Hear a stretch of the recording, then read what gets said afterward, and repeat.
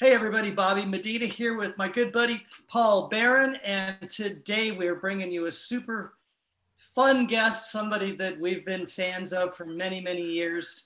He's been one of the most sought after trumpet performers and educators for decades. Since he graduated from Eastman School of Music, Professor DiMartino has taught at the University of Kentucky, and after that, he's gone on to do all sorts of teaching, all sorts of clinics across the world and across the nation. He's one of the trumpeters that is equally adept both in the classical and jazz realms. He's been lead and solo trumpet for Lionel Hampton's big band, Chuck Mangioni's band, the great Clark Terry big band, and many, many others. His list goes on a mile long. He's been a guest artist with many, many orchestras and bands. I just personally listened to this Rhapsody by Tull that he recorded many years ago that is absolutely astounding. And he's been featured on some of the Cincinnati Pops Orchestra's recordings, including the Mancini's Greatest Hits and Bond and Beyond and all sorts of things. He also recorded with Mel Torme on the Christmas album as lead trumpet. And he's completed several recording projects, I think also on Summit Records. And I know I have one with where he performs both with Alan Vizzuti and Bobby Shew, which is called Trumpet Summit. And he's done so much. We'll be an hour just talking about all of your credits. So lastly, I just want to say that he's also a Pickett Brass performing artist. So welcome, Vince DiMartino. Thanks for taking the time to be here with us today. Thanks, guys. It's really great to be here. It's great to be talking to two trumpet people and about the things we love so much. So we can all share in the pain together. Yeah, your book is great, Paul. Oh, thank you very much. Hey, well, one of the things that was really interesting to us, and Bobby and you and I were talking right before we hit record button about body mechanics, and you recently put up a short video talking about how music is cerebral, and can you just talk more about that? Because that was really fascinating to both of us. Yeah, one of the things we have to remember, I think, I have to remember it every day, because our habits over of 50 years or more of playing the trumpet, 60 for me,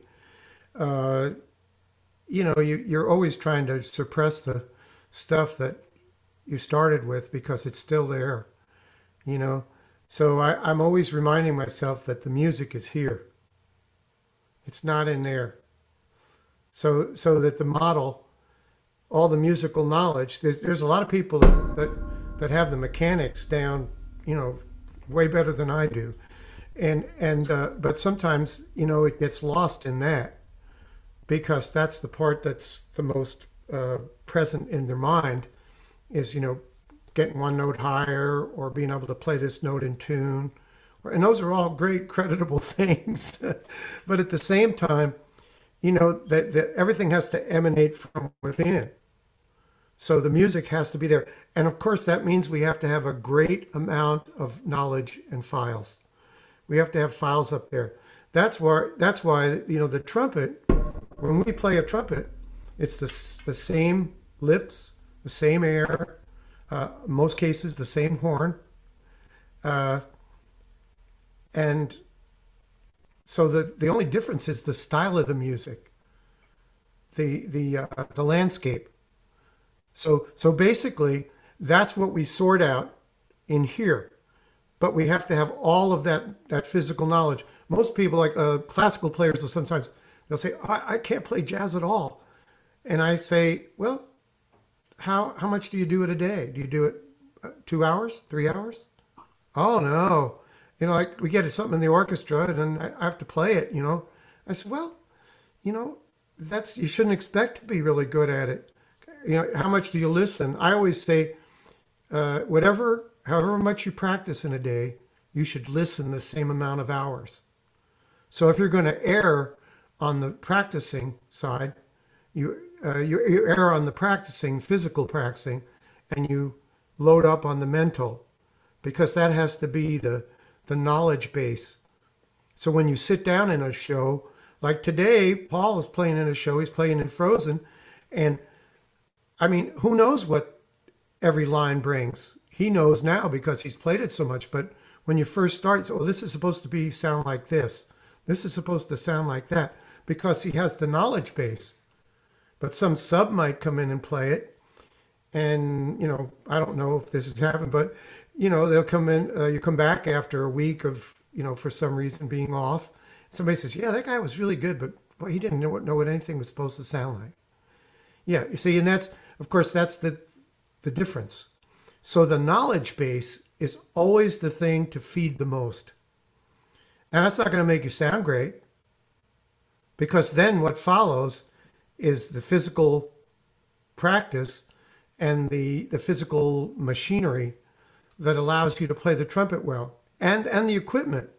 I mean, really, you know, I use sometimes in a recital, like when I recorded pictures at an exhibition with organ, okay, I used 6 horns in rapid, you know, I couldn't do it. The first time I tried to play the piece, I just missed every entrance because I had never done that, you know.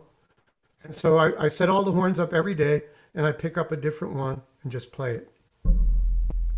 Or I play the transitions from one to the next, and I set all the horns up right. So finally, I got to the point where I could just pick it up or have one in one hand, put it down real quick, pick up this one and play the next thing I had to play.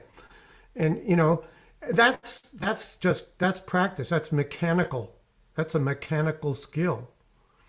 And then you also have the balance, which for me, I like all my balances to feel fairly similar. Piccolo maybe is a little different, but everything to feel similar. So when I pick it up, I don't have a moment of distraction.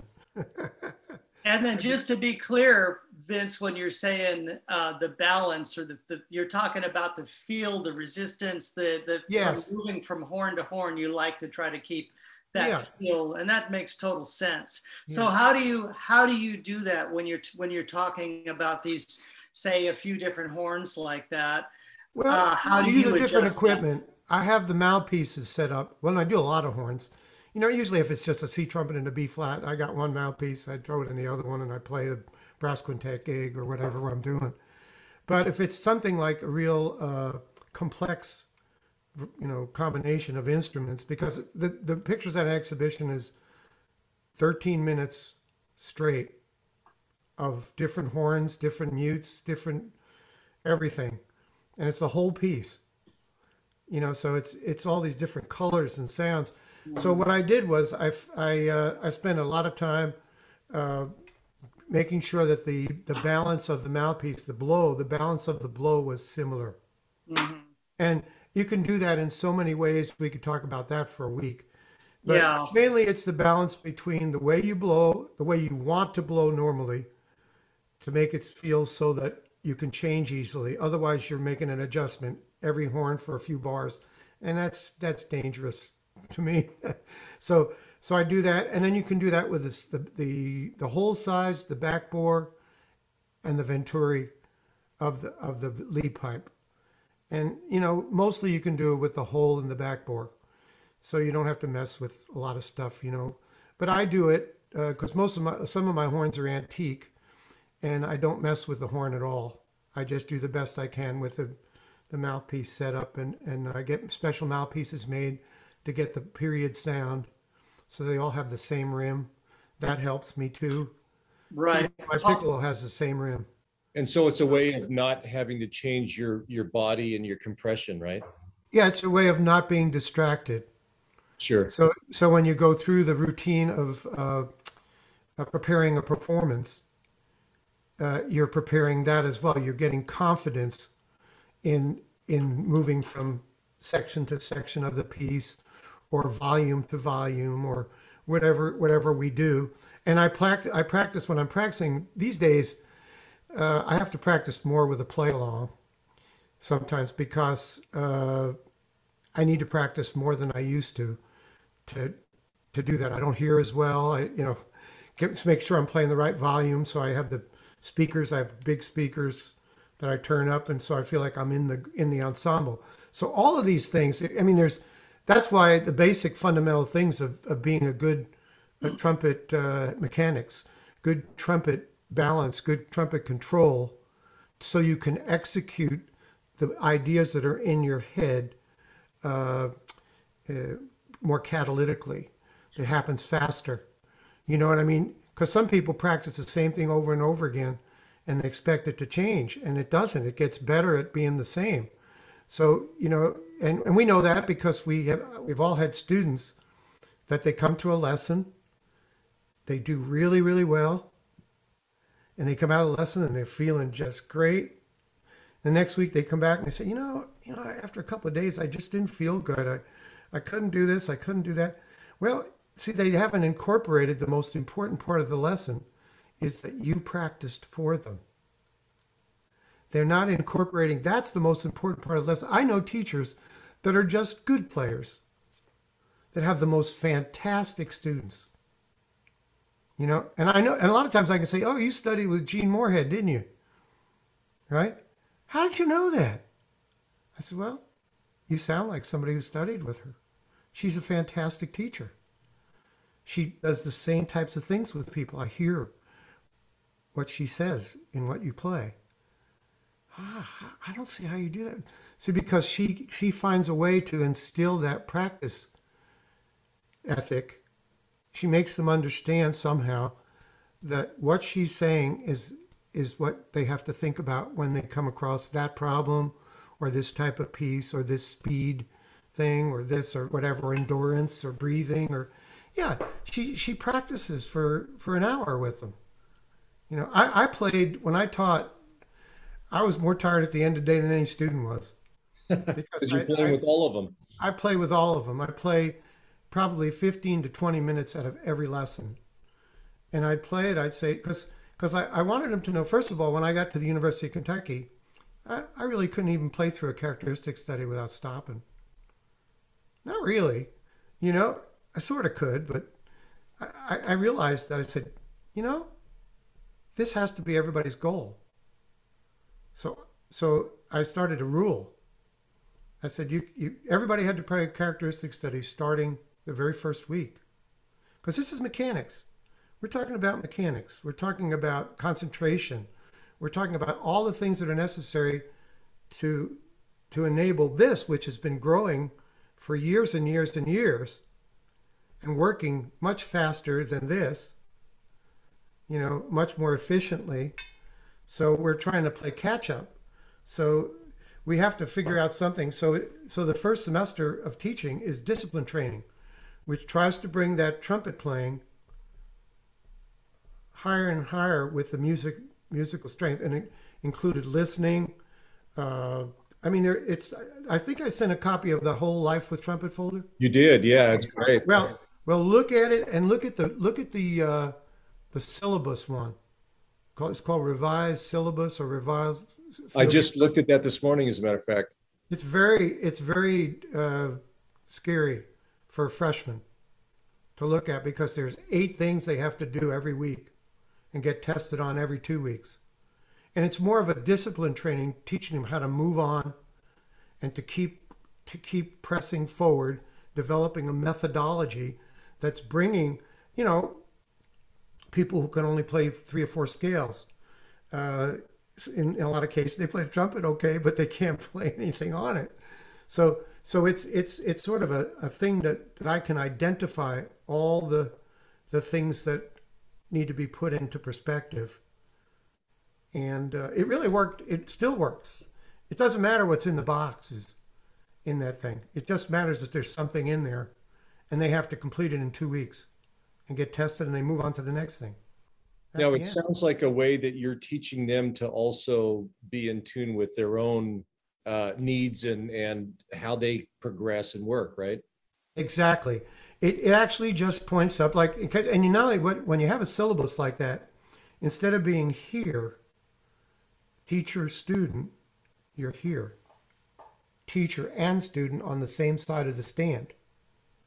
You see, and that's a whole different mental perspective.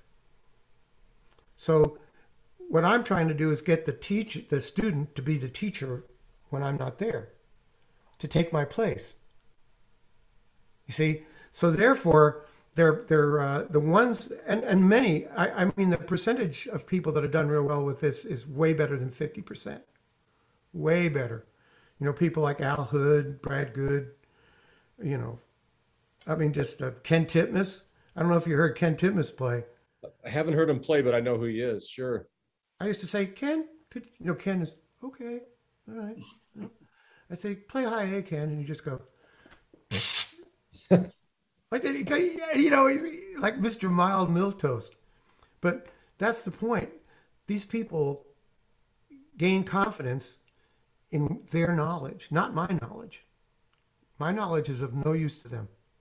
One of the things that we talk about in our approach is that, you know, we're like we were talking about earlier, we are very non-dogmatic, because some people get really hung up. Like, I'm a stamp student personally, you know, and I studied also with Great Bobby stuff for many years, and there's such a distinct way, but you have to find your own way. And there's a lot of tools out there to experiment with so that you can learn. The problem is that there's a lot of bad information out there as well. But I do think that one of the most important things is to try to figure out what works for you, because just because this worked for this person or that person doesn't mean it's going to work for you. If you look at the very first page of that book of mine, it says this book is written not to dispel what others say, but to bring it together, to make it clear, because terminology is one of the worst things about learning a trumpet or anything. You know, like, you ever get one of those IKEA things, you know? Yeah. You're lucky to be able to put the screw in, let alone figure out which part goes together, you know? So things that don't come with instructions, everything in that book there, the first part is all words. Excuse me, get a little water here. But then it moves on to exercises, which never moves away from the simplicity of the beginning. You never lose the simplicity of the beginning. Just as all methods, if you do stamp, you're doing with the piano and the mouthpiece, and you're doing all the different types of pedal notes and everything else. I couldn't play a pedal note till about, I don't know, 15 years ago. And I was playing trumpet 60 years. You know, I was going, you know, I was going, hell, nobody can, I don't know how to say anybody, a flugelhorn mouthpiece, that'll do it, you know. But then I started to experiment with, instead of difference, sameness. So, like, for instance, the first thing I do now, especially, I usually do it once or twice a week because I'm usually in better condition than this. I play my first note of the day.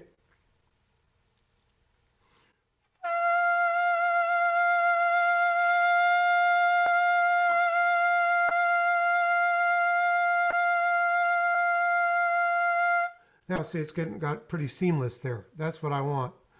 Now, that's the note I play all day. See, so now the limitation, I've warmed up the preliminary thing. The only action in trumpet playing is air, because it's the emanation point of making this work. It has to be. Everything else is a reaction to that air. So whether you're manipulating it a little differently in your mouth, that's fine. But if it doesn't come up and through the oral cavity, enter the oral cavity the same way, everything you do after that is moot point. It's not going to work. So that's like the times when this is one of my favorite licks. We used to call it, one of my students is a great trumpet player. We used to call him Mr. 3 and Out. He used to go.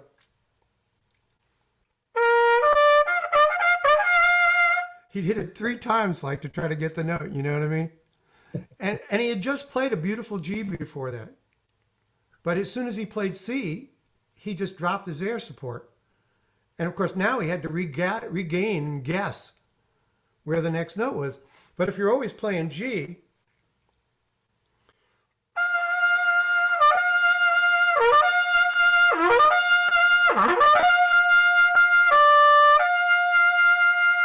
just the same. Yeah. This is one case where I teach students, and I've had, like on a master classes even, I've had students come up and they just take their horn down and they can't believe that they just did that.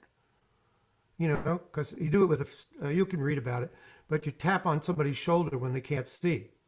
And they have to do that exercise, hitting that little grace note and immediately going back to the G. So they have to find a way to do that. And we're good at doing that. We're good at trying things. As long as we, and they can't know. See, so you're back there and you're going, oh. And you do it at all different times. See, then once they do that, they go, what? I got almost all those top notes. And it wasn't any effort because they were playing one note. They were supporting. Support is inversely proportional to how much air you have left. Period. It has to be that way. We know that because if you take a balloon, right, and you blow it up, you got your balloon, get it out, get your balloon out. You don't have, where is it? I have mine. Do you see it? All right, there you go. Ready? So we blow it up.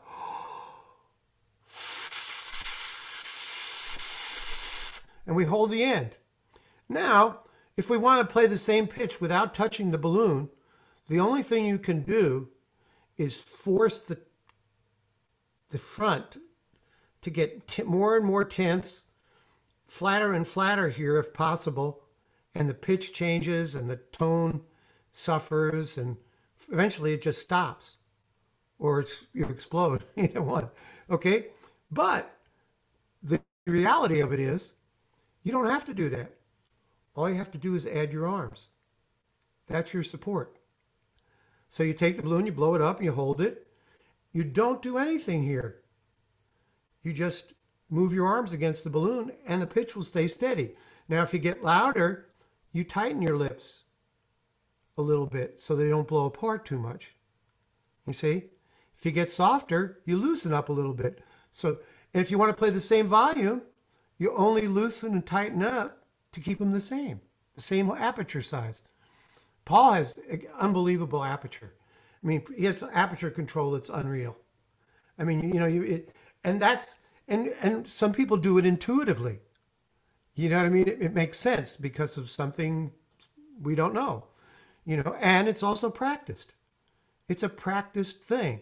And when you get to a certain point and you realize, you know, when I played the Fischer-Tull Concerto and recorded that, I was coming up to the edge of what I could do, you know?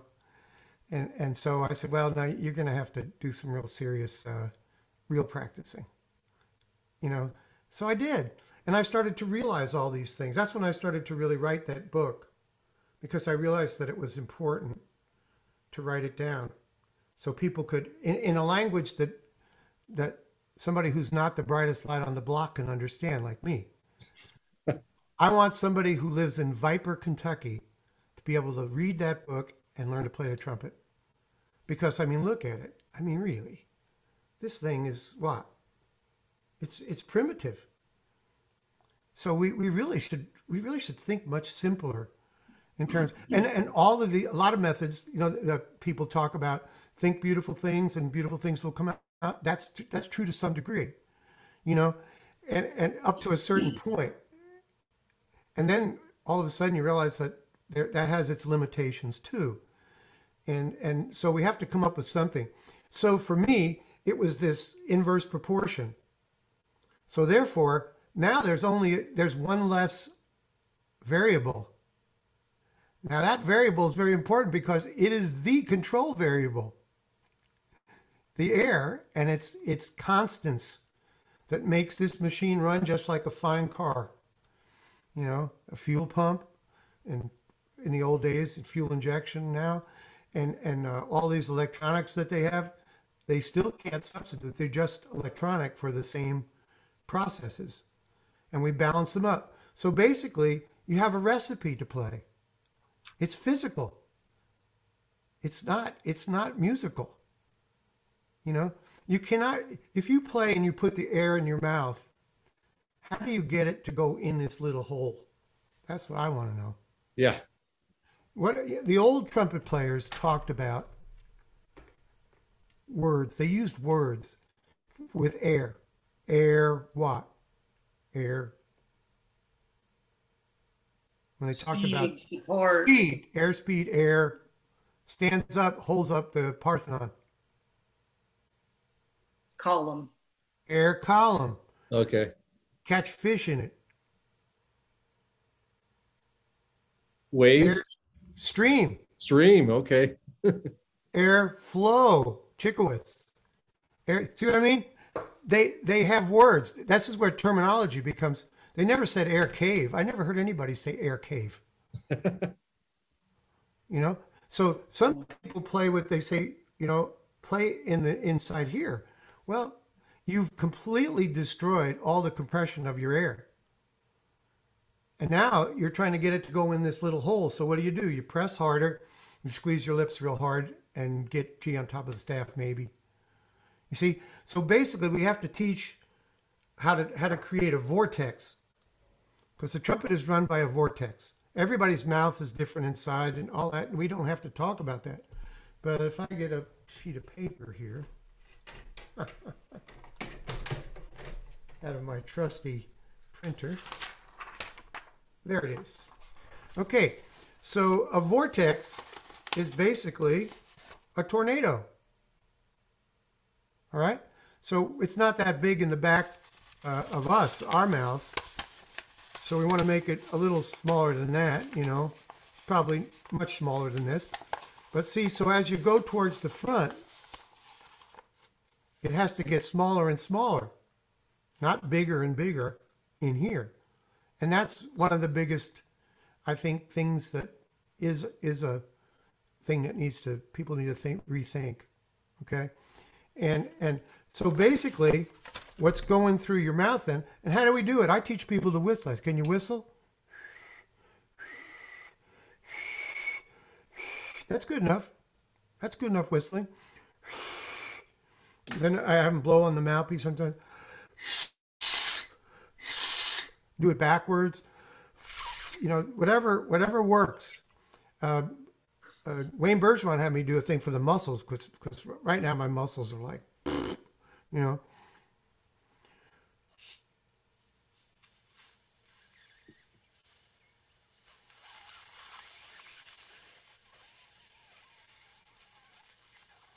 And it also stops you from blowing too hard, because otherwise your eyes start to pop out. So I thought that was a really good exercise Wayne taught me. Yeah. Oh, that's a great exercise. Yeah, and I heard a little air, you know. Yeah, and I did that on purpose. Because then you're not, as you said, blowing your eyes out of your skull. And and when I do that, I let a little air out, and then I back off, and then I keep my corner. This is even firmer, so this way I'm getting even more efficient. And then I have that adds a little more parameter if I do want to do that, if I need to do it. And that also increases your range, because that means that you know, the tongue never, the only time that I ever play with the tongue not touching my top teeth is when I play a pedal note, because I want the air to slow down that much. So let me take my other mouthpieces.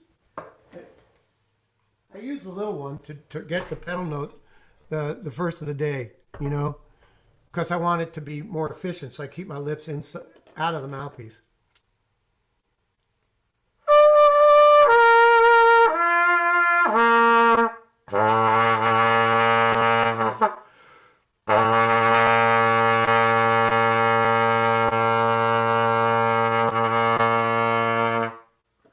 See, so my aperture is really not big.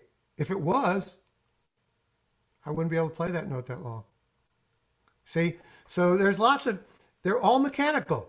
These are all postulates. These are all like from geometry. They're not from, you know, trumpet something. You know, they're all basic. See, so when I learned to play a pedal C the most odd way. I was practicing like something like the Fisher Tull, and I missed the top note. You know, it was just like, you know, it was like a fireworks display. You know, 6 notes came out, and I just, and I went like, you know,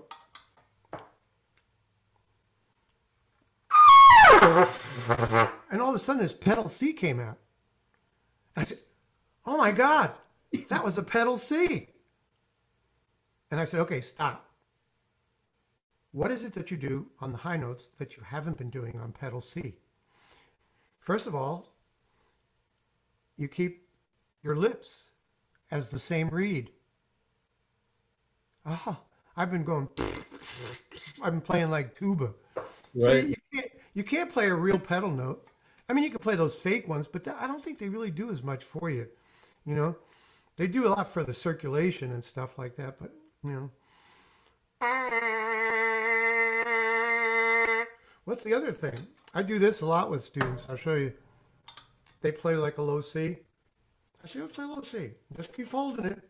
I say, how come I can move your mouthpiece?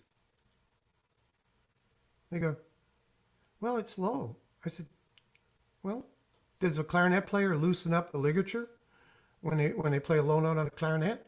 It's a reed. It has the same tensile strength. That's what makes it have the same tone.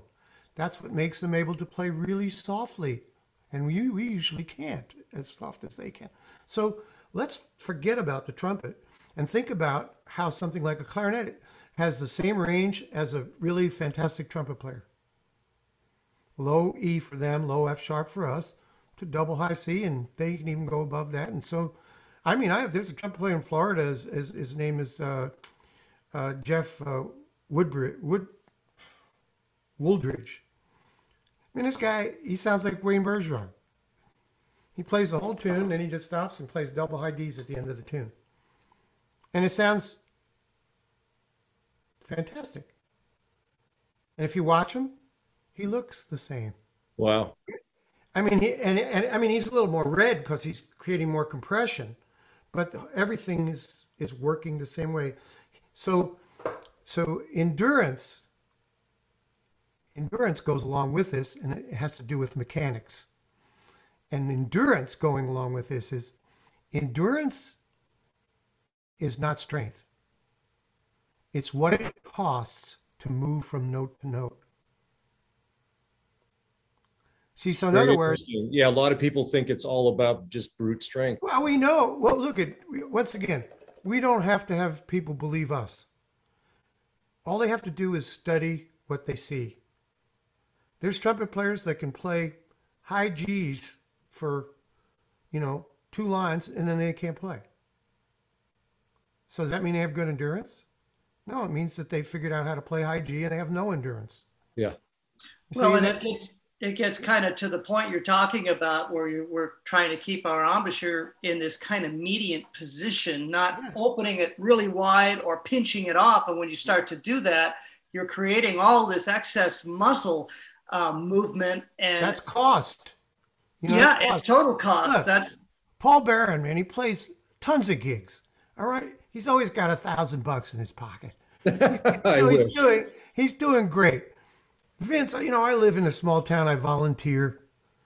I might make $75 a month playing in town. But if it costs Paul $10 a note to get from note to note, he's got 100 notes. If it costs me,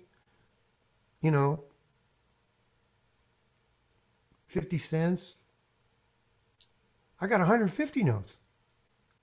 You see what I mean? Yeah. especially factoring inflation. Yeah, really. But you see, my point is that it's a false kind of a concept. If there is a degree of strength, I mean, you have to be able to maintain. So that's strength to some degree, but it's not strength to change notes. You change your embouchure to make it work the same, so that the response is the same. The difference we can, and in doing these mechanics, we can let's do the 3 pairs of things. Okay, there's only 3 things you can do in music. It's great. Vince wouldn't be able to play music if he had done no more than that. You can go what? Slower and Faster, higher, lower, louder, and softer. Yeah. And the permutations and combinations thereof. Now that takes a lot of time, that in itself. But if you're doing all those 3 things wrong, it doesn't matter what you're practicing. It's just not going to be possible. So basically, what's the difference between, let's see, loud and soft? It has to be the amount of air, because we can hold the soft note much longer than we can hold a loud note. So the air is leaving the body. And if you read Keith Johnson's book, he says loud is faster air. And I talked to him one time about it, because I said, well, Keith, I said, what do you mean by that? He says, well, you're expelling air. I said, okay, that's right. I get it. See, he means the air is leaving your body faster. It isn't faster in speed. Right. You're losing the air. So there's one of those misconceptions that Between people speed have. and velocity and Yeah, velocity and just exhalation at a more rapid pace, And so we know that that's correct, because the physiology of the body tells you that. You can't change that physiology.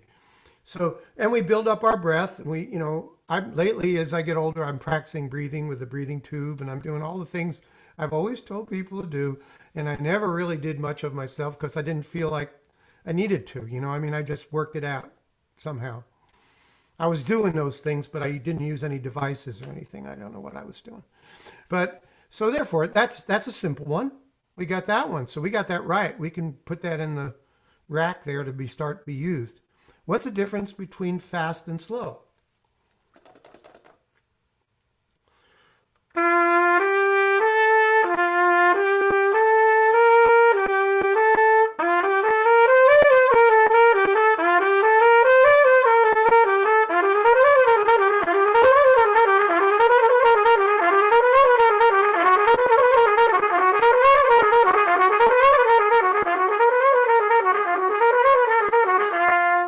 And I just do it until I get all the patterns. See, because this is a very efficient exercises. There are combinations of intervals, so that when you see something on a piece of music, that enables you to sight read it, because you've already heard that pattern. You see, so it's a combination of sight reading. I think I'm going to write a series of duets based on an exercise. So based on that exercise, and you can do it in any key. I mean, you can start on any note. It's really depressing, but it's very effective for the ear, because the ear is what makes these move, and makes them move at the speed that you need to. And anyway, so therefore, the only difference is if each note is an event, the events are close together. And I got better at it as I went along. I picked one that had this fingering, because I suck at that one, And I do different ones every day. I do like 3 keys of that. It's all in the book. You can look at it all. And then the last one, what's the difference between high and low? Okay, and then we'll incorporate some stuff. So basically, when you go higher, it's sort of similar to louder. It's related to louder, because we do create more compression, but we don't allow the size of the aperture to change, unless the phrase gets louder too. But so basically, see, most people, when they try to go higher, they get.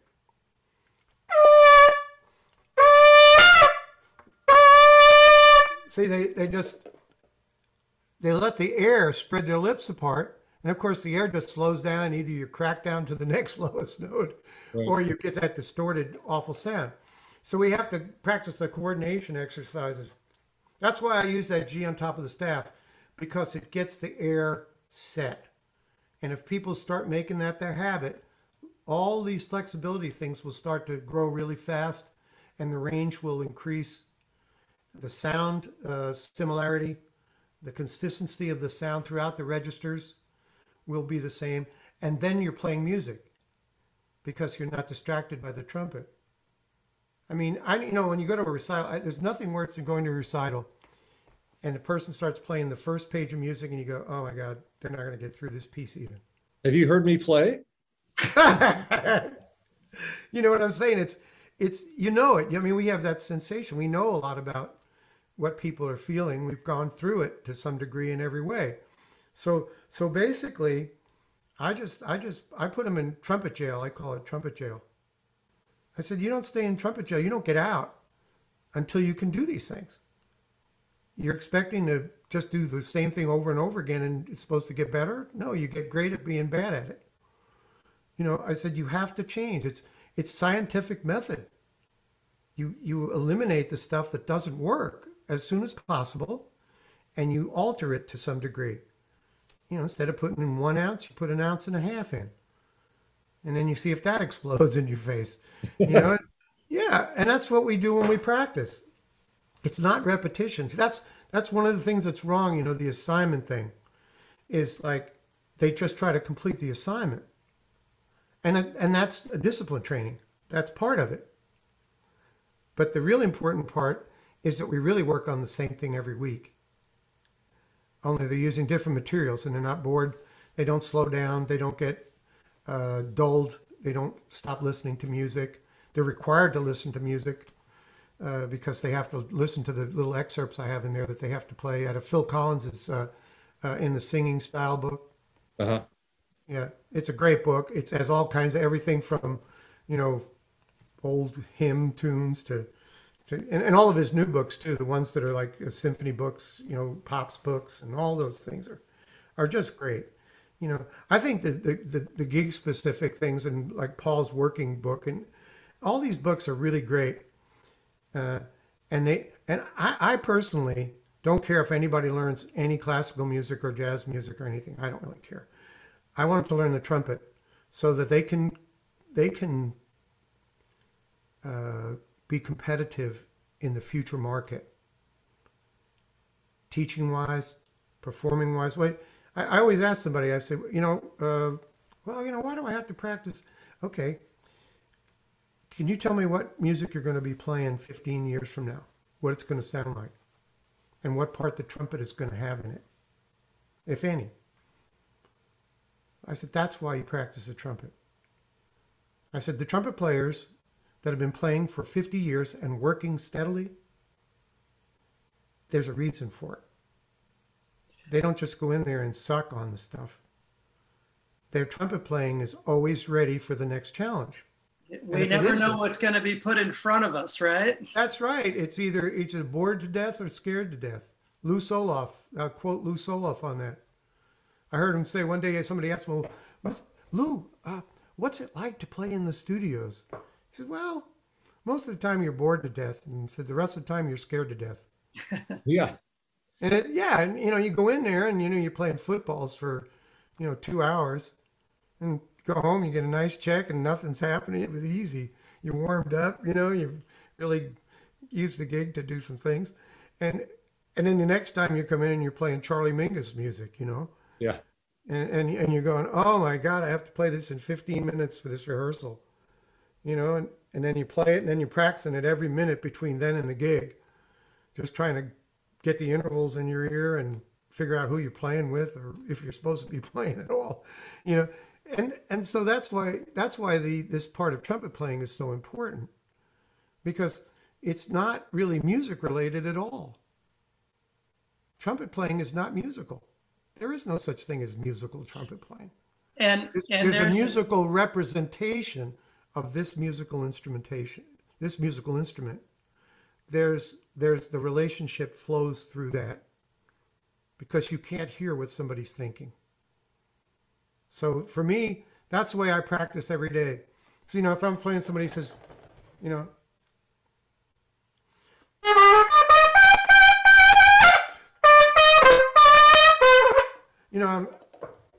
I just turn the record on, you know, and I make my adjustments and I go, you know, or if it's, you know, like, oh boy.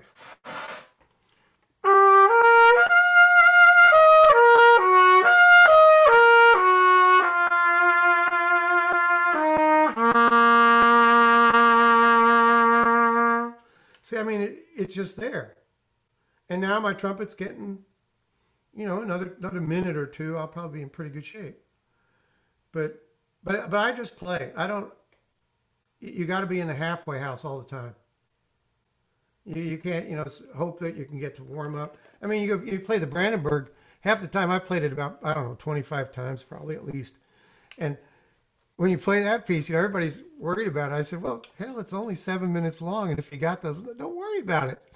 But the thing is, you're sitting back there like this. They're playing the first piece, you know. They don't want to ever play the Brandenburg first. They want to do it at the end of the first half. Because it's, you know, if the trumpet player does great, the audience goes crazy. So, you know, you're sitting back there, and it's like in an old vaudeville house. There's no backstage. There's no dressing rooms. You can't make a noise, really. They're playing a Mozart overture or something, you know what I mean? And so you're just sitting back there. Okay, well, let's see, they're in G now. Okay, good. Okay. You know, that's about it. You play a few notes, and then you go out there and you take a bow, and they tune, and you go. So I think that's really a good practice habit. You know, and a lot of people do the practicing thing. There was a guy, what's his name? William Leathers, that new young guy. Have you seen him? No. He's really good. He just became first trumpet in the Dallas Symphony, and also in the Santa Fe Opera Orchestra, I believe. He just goes.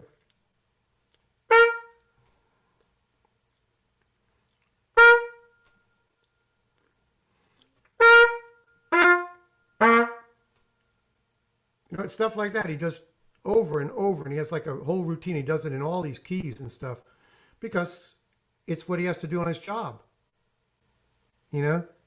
So there's a combination of, we call fundamentals, but then there's another aspect of that, which is specific fundamentals that have to do with your job.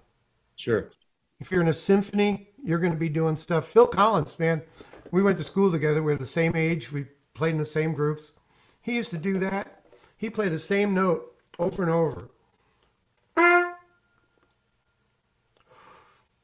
And he'd do that for like, 3 or 4 minutes. And then, I mean, I didn't even know what he was doing at the time. You know, I'd never taken lessons. I didn't know anything. I just go, man, that's a strange exercise. You know, it just didn't make any sense to me. I played by ear. I somehow got an Eastman. I don't know how I got in there, but it was a great experience because I had all these colleagues that did all these really interesting things that I didn't understand.